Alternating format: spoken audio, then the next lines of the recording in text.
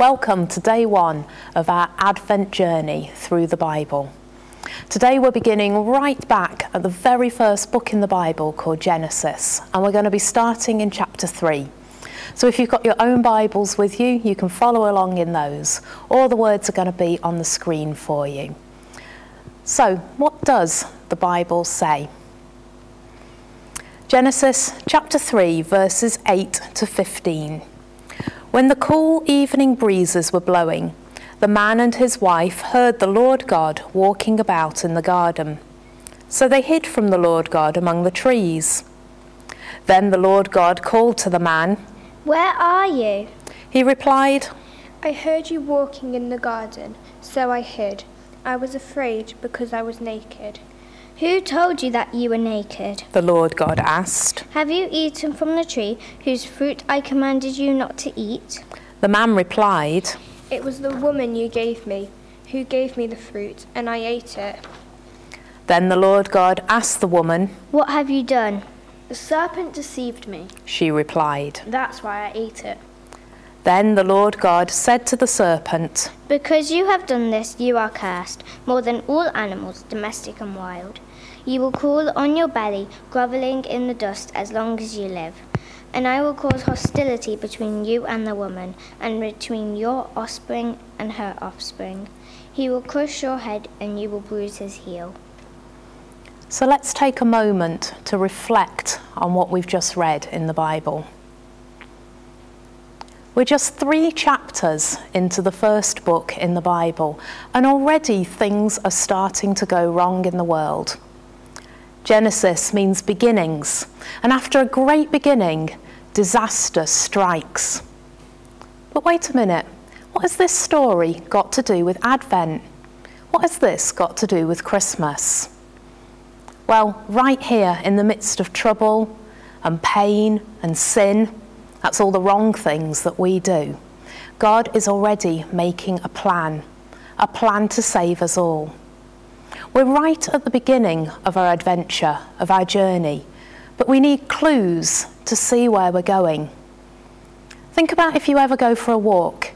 You need a plan, you need clues to keep you going in the right direction.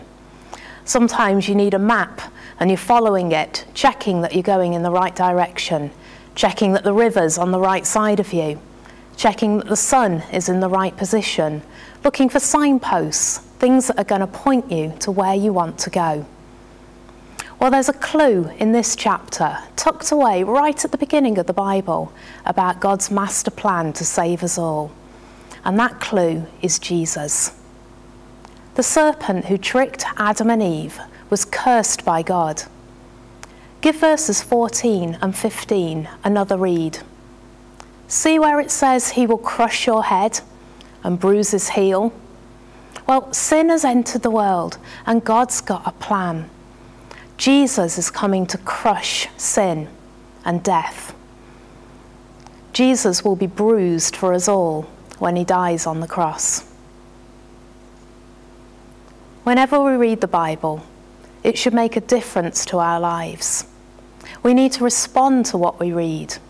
We need to act. Today's action is to look at your fingerprints. Your fingerprints are on everything that you touch. You can't see them, but they are there. When you touch the fridge for a snack, you leave your fingerprints behind. They're on the door handles that you touch, your toys, your belongings, every cup that you pick up. Well, God's fingerprints are on everything that he has made too. God is always paying attention.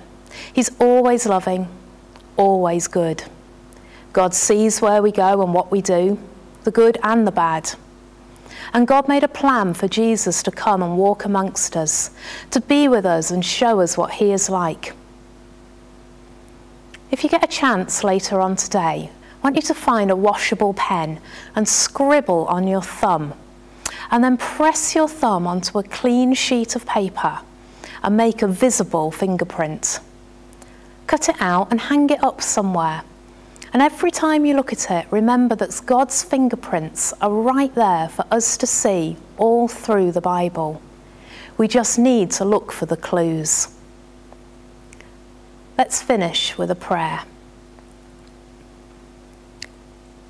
Dear God, thank you so much for your promises. Thank you that even when things were in such a mess, you were already planning how to put things right through Jesus. As we start this Advent journey together, help us to discover just what an adventure it is to follow you. Amen. I hope that you'll join me again tomorrow as we continue with our Advent journey through the Bible. Goodbye.